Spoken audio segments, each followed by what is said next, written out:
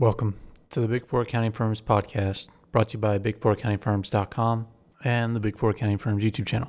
Before we get started, just wanted to remind everybody to support us if you have a chance or if you can. Even $1 helps, and we have a link in the description to a website called Buy Me a Coffee. It's just a way to donate to us and support us. Again, any amount is helpful so that we can keep putting out content.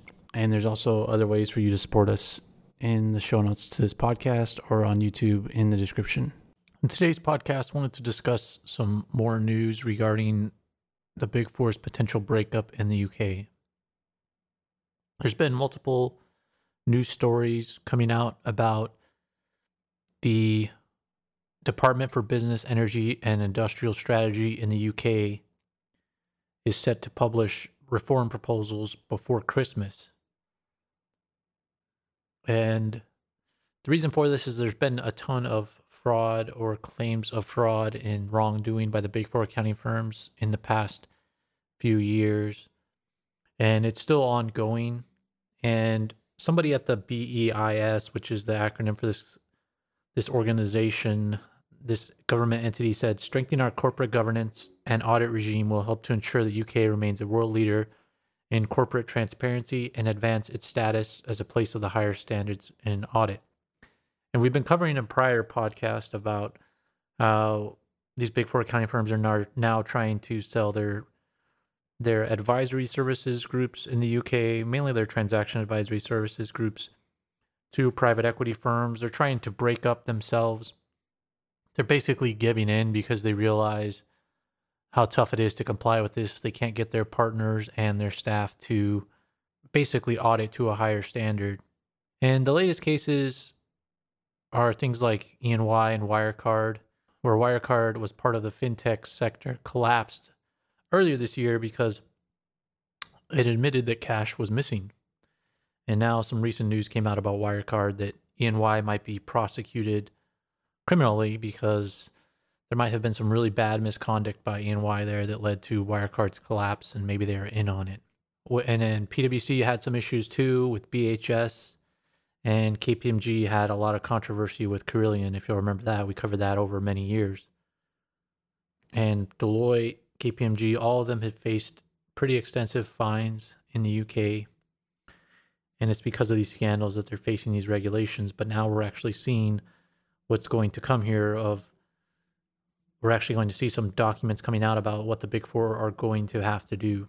And some say that there's a lot of nervousness and anxiety at the Big Four accounting firms, which I agree that there should be, because they're about to lose a whole bunch of revenue that could be allocated against partners. They have to decide how they're going to split the firms up, how they're going to get work done.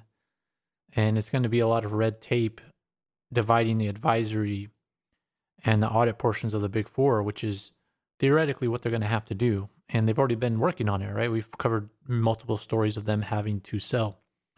So partners should be worried.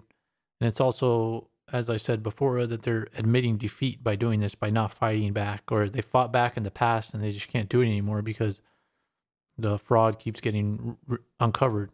And I don't think anything's going to change because the ethics and the tone at the top of the Big Four accounting firms just hasn't changed. So this is going to continue to happen. And I don't think it's always a conflict of interest between the accounting firms, between the audit branches and the advisory lines of service. I don't think that's always causes the fraud. I think that's a lot of people point to because that's what came out of Enron and that scandal and Sarbanes-Oxley. But it's not that. People don't know enough about the Big Four accounting firms and how they operate. The main problem with the Big Four accounting firms is that they're constantly pushing utilization and revenue goals. You have to be working around the clock and you have to be selling a new project all the time. And what this leads to is that partners just don't care about the actual work that gets done, or they're not excited about it because they've done it so many times. And there's so many checklists that they think you can take it for granted. But they don't do things like check cash. And if they do, they just check it in a spreadsheet. They don't actually verify it themselves or review the documents that support it. They're just not doing the work on the ground, and they're not reviewing it extensively enough. They're not reviewing the accounting principles that they're supposed to, and that work is just not being done. And I think in the UK, there's just going to be more regulation. And there's some talk in these articles about the mid tier firms challenging the big four for non auditing services and just challenging them in general. And I think that's going to happen. There's already audit rotations that have to occur, but big four accounting firms are just too big right now to get challenged. But if the accounting firms just lean into this regulation, then eventually they can be regulated down to mid tier firms. And maybe that's the way it goes. But the mid tier firms aren't immune to fraud or lack of review or negligence either. You're going to see the same issues there because it's the same people that work at both places. So I think the message today, similar to other things going on in the world, is that you have to take your own career into your own hands. And you can't just go along with what seems like it's all right if it's actually wrong. You have to fight back. You have to speak up. And if you lose your job, then it's worth losing your job over. You shouldn't work in a place where it's completely unethical, but you see what happens. These firms are working towards getting regulated out of business if they keep going on this track. And we've already seen that happen with Arthur Andersen in the early 2000s, so it's not impossible to happen.